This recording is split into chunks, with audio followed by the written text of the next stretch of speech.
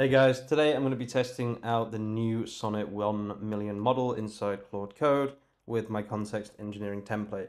Now, the idea here is that this has such a ridiculous amount of context, I'm really going to push Sonnet to just keep going. I think I will eventually make an MCP for this, but I'm just going to test this with prompting for now. So you've probably watched these videos before with the context engineering intro, so I'm not going to go into too much detail. I'm on my Mac, so apologies if the sound quality is not as good as normal. But yeah, basically this process is pretty damn simple. So let's just start the terminal actually. And we'll say cd dot dot, cd dot dot, and then we'll do mkdir context engineering, and then git clone, paste it, and then put a full stop. That's not a full stop. Okay, that's a CD first. So now we have the context engineering template.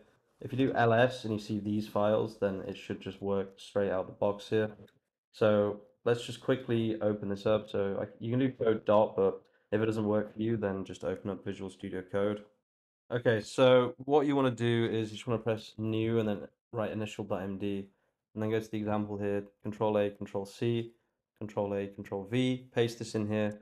You can save it so it's saved. You need to understand with Visual Studio Code, if there's a little white circle here, it means that it's not saved. So you have to do Control S for the file changes you make to actually happen, basically.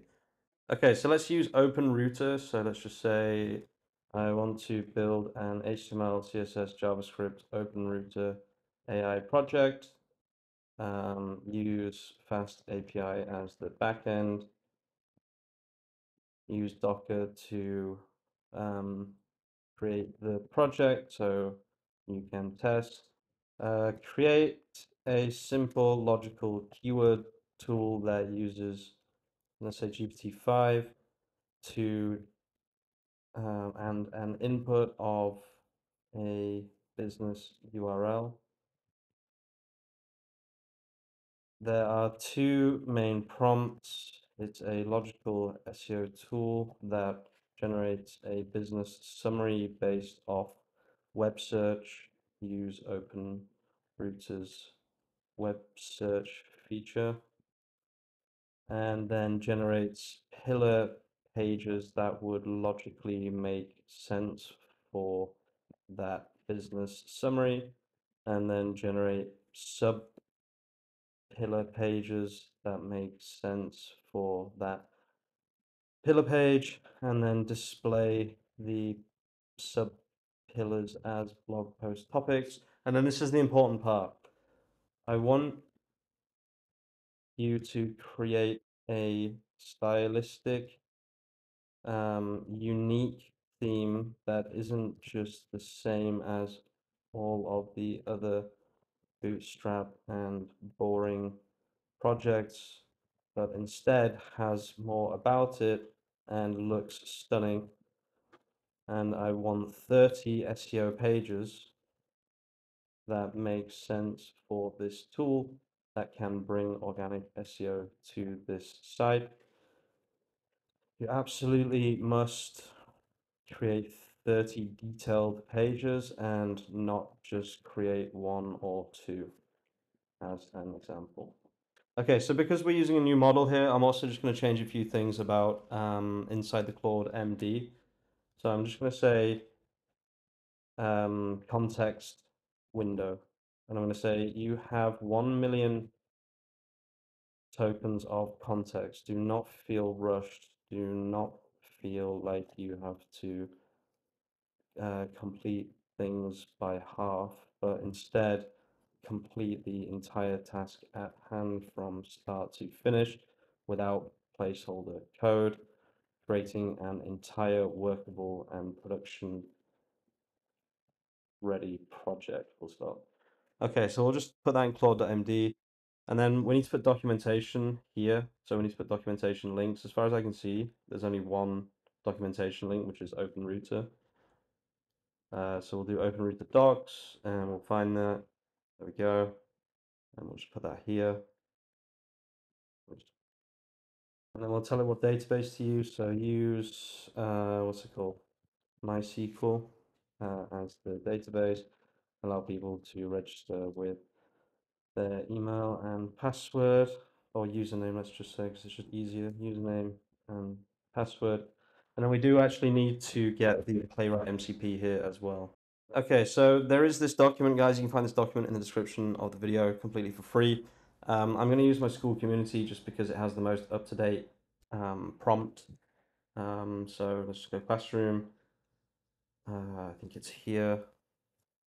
Context engineering template, yeah, perfect. So this is my most up-to-date prompt here. And also I do need to install Playwright, so let's just do that as well. Okay, so let's run the command to install Playwright. You can find this in the document for your system. And then let's just save this. Okay, do I need anything else? I can get rid of that. And I can get rid of that. So save that. Okay, that should be good to go.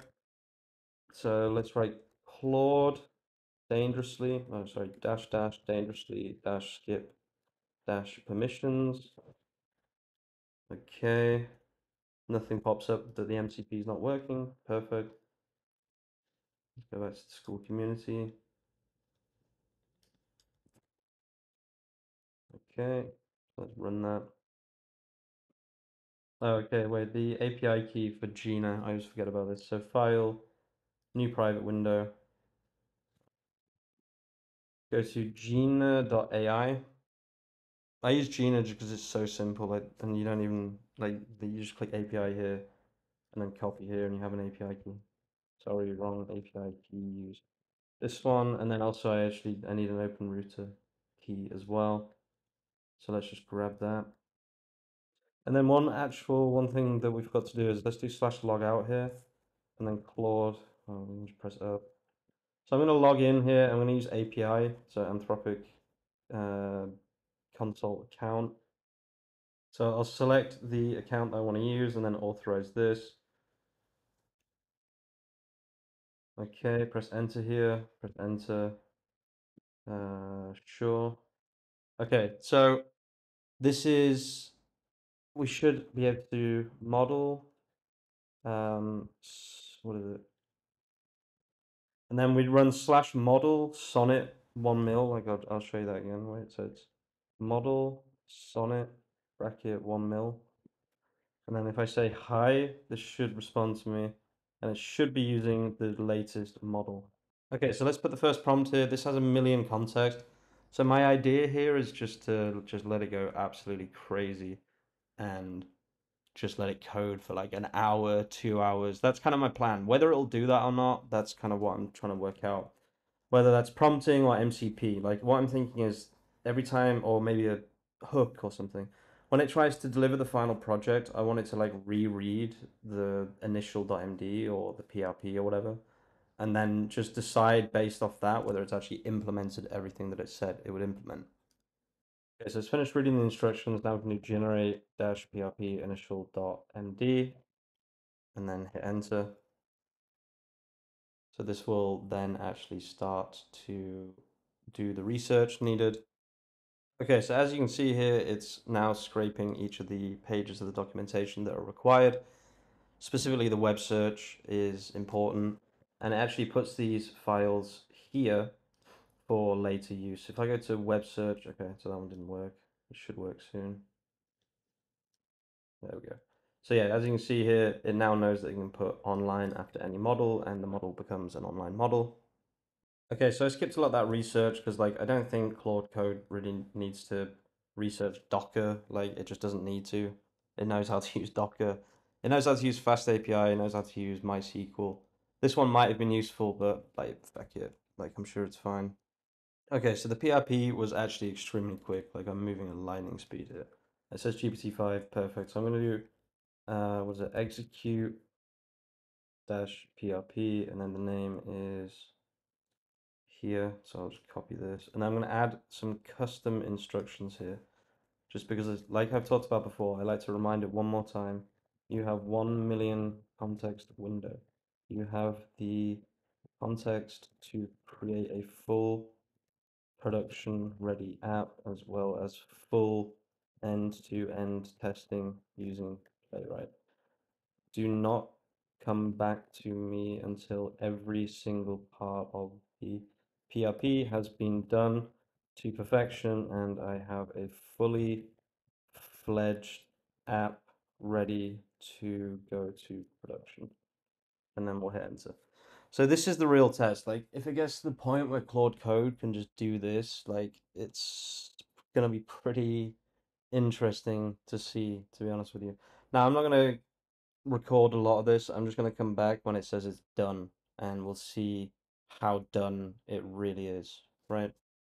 That's kind of what I want to know here. Okay, guys, so we have our first little look. That's League of Legends in the background. You can ignore that, guys. Don't worry about that. We have our first little look at the website. It looks good. It looks different, like compared to a lot of the normal stuff that's created. Let's see if everything actually works, right? So, okay, well, that was quick. What the fuck just happened there? Did you guys see that? Just use all the MCPs at the same time. It just filled everything in at the same time. That was pretty crazy. Okay, so we have a user. We're logged in. Let's see if it actually works. It's taking loads of screenshots. This is crazy.